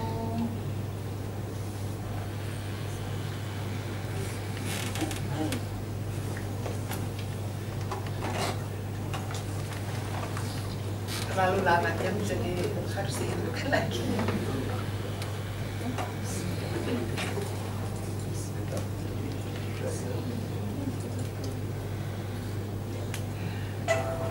Yang ditonton ya itu seorang turis perempuan yang datang di Yogyakarta, dan dia mengambil selfie di mana-mana, dan dia diajak teman-teman orang Jogja untuk main ke TVRI, ke stasiun TVRI, terus pergi makan bersama-sama di Tugu Tower itu, Tower Putih itu, makan gudeg, makanan khas Yogyakarta.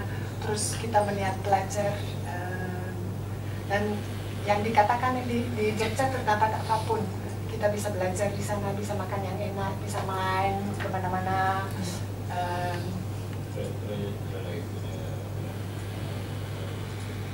Ya, Afi juga bisa. Biasanya saya menggunakan yang WMV.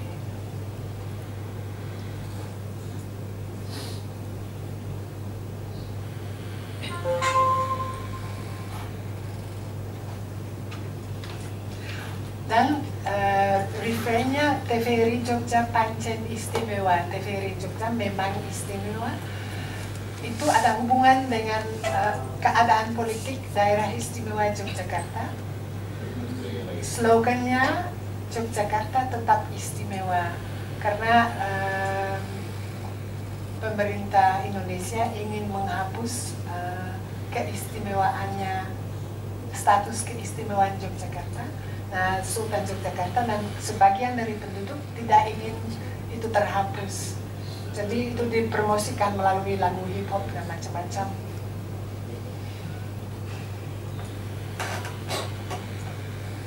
Jadi ada hubungan dengan politik lokal juga. Ini tadi ABI komen. Mungkin yang WFV aja, karena yang Afi yang di bawahnya.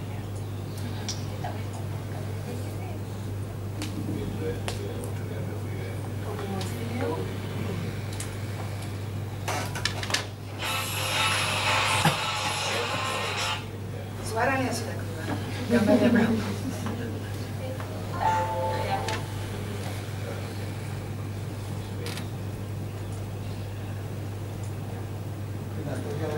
Adakah yang sama dalam TV di Indonesia ini? Saya tak nonton TV lagi. Ada tak? Oh ya? Yang ini ada bagian budaya yang di hip hop kan, yang the rock kan, ada blues, ada tak? Ada dalam TV. Oh, dalam TV itu dia mungkin ada rancangan khas lah yang artis-artis muda yang tapi tidak kata orang tidak konsisten, bukan setiap bulan apa dia bukan special program, kadang-kadang saja. Tidak conscious, tidak ada usaha yang Menangkap dia kumpulan remaja ya.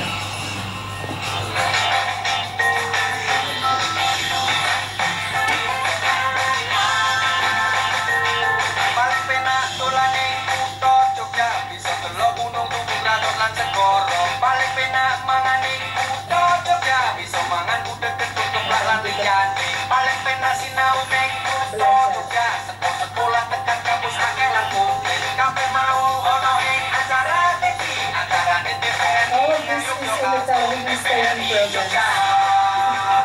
pancen istimewa. TVRI Jogja pancen istimewa. Acara TVRI werna-werna ragame sekota cilik. Loh, aku cilik. Kabeh mau ono ing TVRI sekota gelas jagongan nganti joget-jogetan. Ragam ilmu budaya nganti tekan kuis, informasi ekonomi politik dan berita. Jogja dalam berita. TVRI Jogja pancen istimewa. TVRI Jogja pancen istimewa.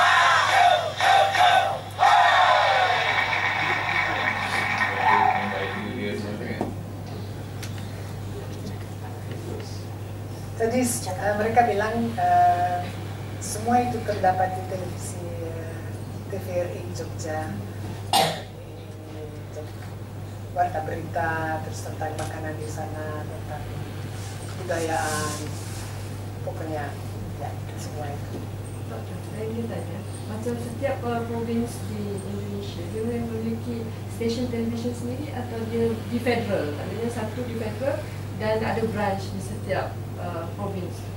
Ya, ada satu stasiun nasional, TVRI nasional, dan dulu setiap daerah mempunyai TVRI di bawah yang nasional. Jadi semacam branch, tapi karena mereka ada banyak staff lokal, input dari staff lokal itu penting sekali. Sehingga setiap stasiun daerah mempunyai keunikan tersendiri. Nah, lama-kelamaan dengan undang-undang penyiaran baru, dengan otonomi daerah dan sebagainya, ikatan antara TVRI nasional dan TVRI daerah menjadi akan lebih longgar dibandingkan dulu erat sekali. TVRI nasional memutuskan apa saja untuk semua TVRI lokal, regional juga. Ya, tapi masih ada ikatannya. Jadi mereka kalau membuat perencanaan acara harus dikirim ke Jakarta dulu untuk dicek, dan juga mereka bertukaran acara. Artinya dari segi airtime ataupun siaran itu mereka memiliki kuasa penuh. Kuasa penuh tidak. So, macam di Malaysia, kadang-kadang ada berita wilayah yang pergi ke wilayah-wilayah untuk siaran atau kesedukan daripada wilayah contohnya di Sarawak, Sabah dan wilayah-wilayah lain. Tetapi dia hanya satu segmen dalam berita nasional. So waktu siarannya adalah sangat terhad.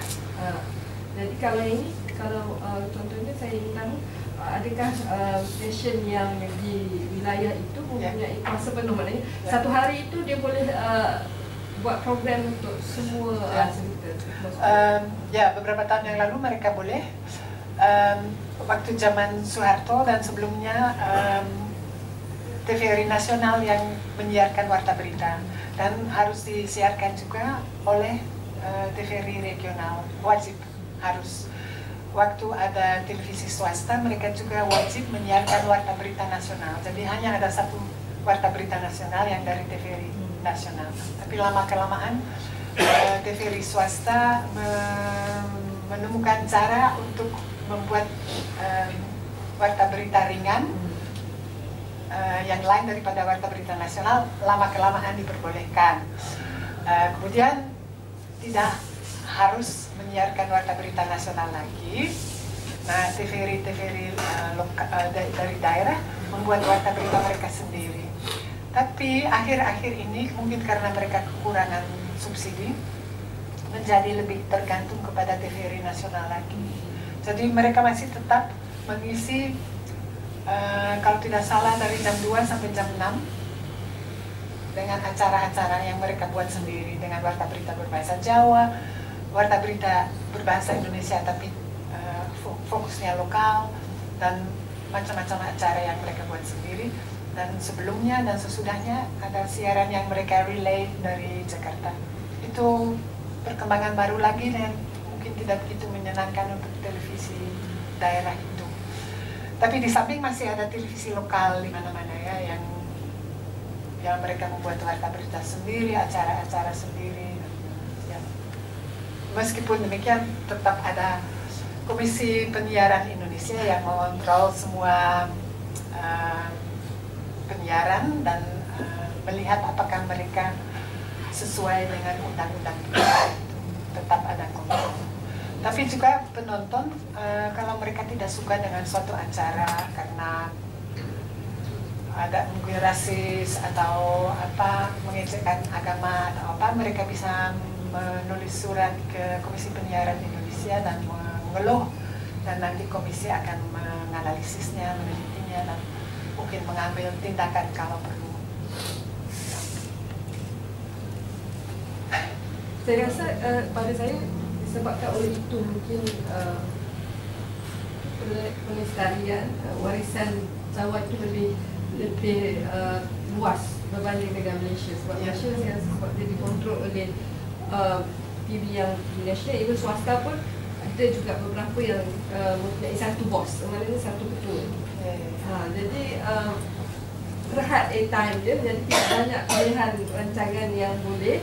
Mungkin dari segi komersialnya juga, kerana mungkin kalau rancangan-rancangan yang berteraskan warisan ini mungkin kurang komersial yang akan masuk dan nilai pendapatan dan sebagainya. Saya rasa sebab di Indonesia ada banyak siaran TV lokal yang macam saya kata tadi, maka saya rasa pelestarian warisannya lebih banyak boleh dipertontonkan ataupun dibawakan.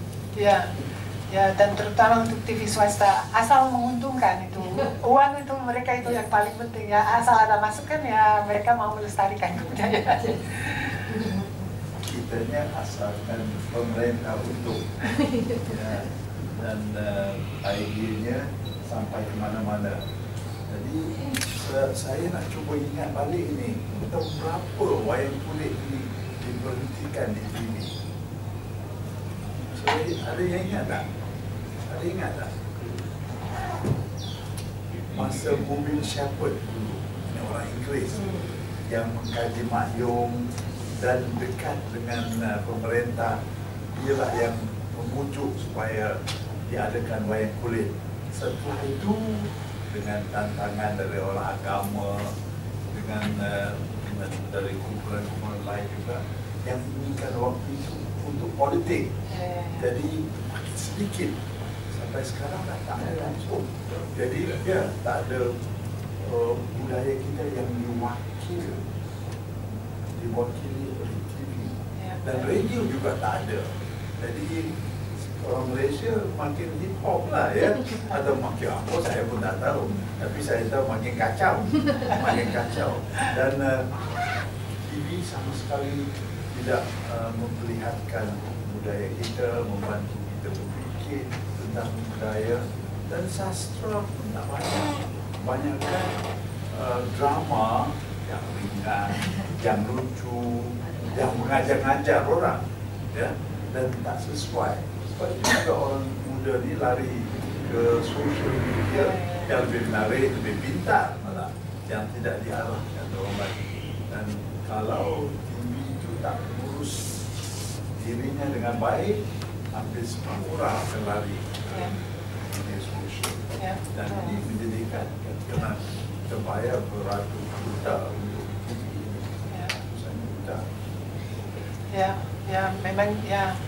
Di Indonesia masih banyak kebudayaan memang disiarkan, tapi seperti TVRI sebetulnya harus independen karena sekarang menjadi TV publik, jadi independen, netral, tapi karena mereka kekurangan subsidi, membuat alliance dengan partai politik lokal misalnya, dan TVRI Jogja ada hubungan dengan Partai Amanat Nasional yang dulu dari Amin Rais, sekarang yang menggantinya anaknya Hanafi Rais memegang Hanafi Rais Center, dan mereka mempunyai program dengan kebudayaan tradisional yang sangat disukai orang yang suka berkumpul di masjid atau suka pengajian. Jadi mereka berbis-bis banyak dibawa ke studio TVRI menyaksikan rekaman acara itu. Tapi kadang-kadang di dalam acara itu orang disarankan nanti kalau pemilu sebaiknya kita memilih orang ini atau ini. Jadi netralitasnya sudah tidak terjaga. Sebaliknya televisi lokal swasta juga agak dekat ke TV pemerintah, jadi ada penggeseran.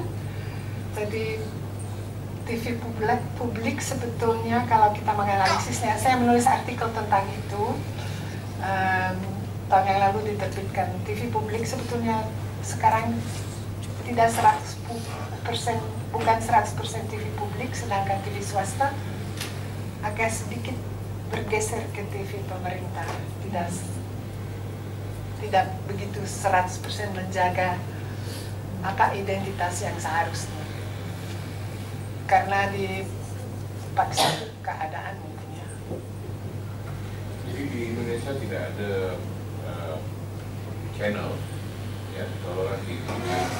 Misalnya yang ini bahasa Indonesia saja, ini bahasa Cina saja, ini bahasa India saja. Ada, ya. Malah saya baca di koran kemarin nanti akan ada channel dari Arab Saudi, tapi akan siaran di dalam bahasa Indonesia. Ya, tapi ada dulu di zaman Soeharto orang Tionghoa, Cina tidak boleh memperlihatkan identitas mereka di luar. Jadi di toko-toko tidak ada boleh iklan atau tulisan Cina dan sebagainya. Kalau barongsai tidak boleh di luar di jalan. Tapi sekarang semua itu boleh. Jadi juga ada penyiaran di dalam bahasa Cina, di dalam bahasa dari India juga. Malah produksi India sangat disukai. Film-film India itu sangat populer di Indonesia, ya, Bollywood. Ya. Dan yang sangat populer sekarang malah dari Korea. Soap series dari Korea. Mungkin di sini juga populer. Ya. Soap series dan K-pop, ya, musik pop dari Korea. Ya. Sangat populer. Jadi televisi yang mereka Ya biasanya mereka membuat imajinasi tentang penonton mereka dan mereka berpikir bahwa apa yang disajikan kepada penonton harus yang mereka kenal atau yang bisa membuat keakraban itu. Tapi kadang-kadang kami suka menonton yang belum kami kenal ya. Dan ada contoh di Nigeria, dulu orang suka menonton seri dari India, seri Hindu, latar belakang agama Hindu yang berbahasa, saya lupa bahasa dari India, sangat disukai di Nigeria karena mereka memberi representasi modernitas yang lain daripada film-film dari Amerika yang mereka sebelumnya nonton. Dan representasi modernitas itu lebih dekat dengan kebudayaan mereka, walaupun agamanya berbeda, bahasanya berbeda, latar belakang kebudayaan sama sekali berbeda, tapi menjadi sangat populer di Nigeria itu. Itu menarik juga menurut saya. Jadi bukan hanya yang familiar yang menarik perhatian. Lain lagi, apakah ada contoh perwakilan budaya semua negara dalam television? Apakah ada di Vietnam atau di China selain Indonesia? Good representation of the country's culture on TV. Ya, mungkin setiap negara mempunyai representasi kebudayaannya. Di China pasti ada, Jepang kuat. Ya. Saya rasa kalau saya boleh menjelit pada saya, sebab saya mengikuti juga cara penyampaian tradisi warisan Korea di TV. Jadi pada saya yang berjaya macam di Korea, daripada rancangan MasterChef yang terkenal di Barat, mereka mencipta satu lagi rancangan K-Chef, maknanya Korean Chef, yang mengetengahkan semua hidangan tradisi berdasarkan bahan asas Korea. Dan program ni pada saya sangat berjaya sebab setiap chef didatangkan khas, dipilih khas daripada setiap wilayah di Korea. Dan mereka bertanding menggunakan bahan-bahan yang ada di wilayah mereka, tapi mereka perlu menang di peringkat nasional di Korea. Dan saya rasa program itu sangat menarik. Dan yang kedua adalah heritage tomorrow, maknanya heritage tapi oleh generasi masa depan. Dan benda ini banyak kali ditafsirkan dalam dokumentasi di KBS, maknanya rancangan channel di bawah kerajaan Korea.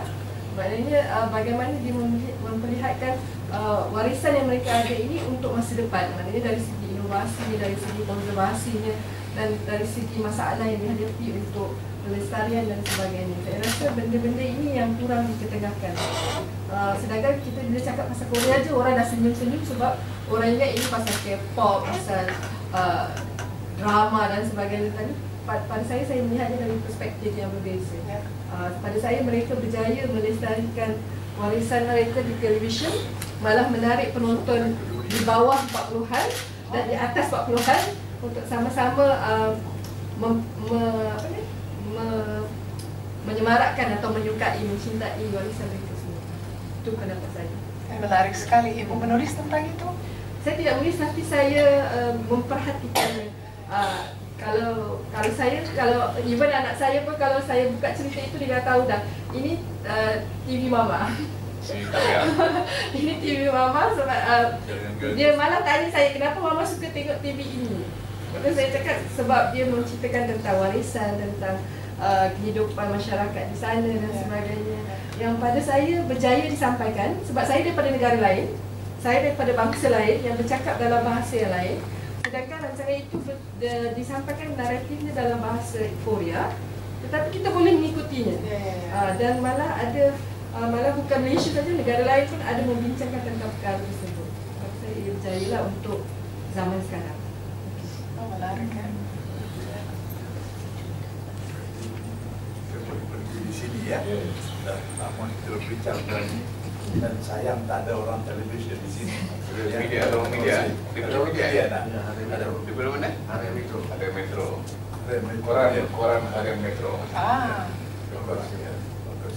Semua ini boleh kita pelajari dan kembangkan lagi diri kita yang sekarang saya rasa agak sempit dan digunakan hanya untuk politik. Kita tak mempunyai lagi.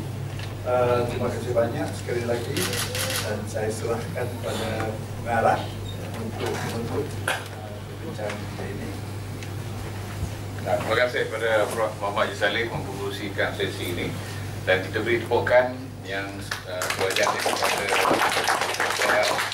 Dan saya percaya Wacana ini walaupun mungkin agak ringkas, ya, tapi sebenarnya bagi saya dia memperlihatkan ruang penyelidikan yang boleh dibuat oleh para penyelidik, khususnya pelajar undergraduate lain yang para siswaza sarjana untuk melihat satu aspek dalam media, ya, membuat kajian bagaimana warisan itu dapat dipelihara, bagaimana amalan yang kita buat ini dalam TV di Malaysia ni maupun media sosial besok boleh dijadikan satu tajuk untuk buat master ataupun PhD hanya dalam bidang media, ya, dari sudut hidden messages ataupun nilai-nilai yang tersembunyi di sebalik paparan-paparan yang dalam media ini memang menarik, ya. Mungkin belum diteroka lagi secara teliti, tapi kita nampak cabang-cabang lah dalam pendidikan yang boleh dibuat. Baik, jadi kita ucap terima kasih kepada semua yang dapat hadir dan terima kasih kepada pihak media yang datang. Terima kasih sekali lagi dan kita ada sedikit cenderamata untuk diberikan kepada pegang, ya. Jadi boleh kita ini kita keluarkan. Okey, ini cenderamata kenang-kenangan. Terima kasih sekali.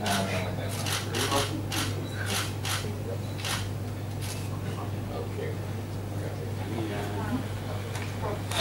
Dan ini ada sedikit ini untuk Prof. Ada sedikit cenderamata juga, Prof.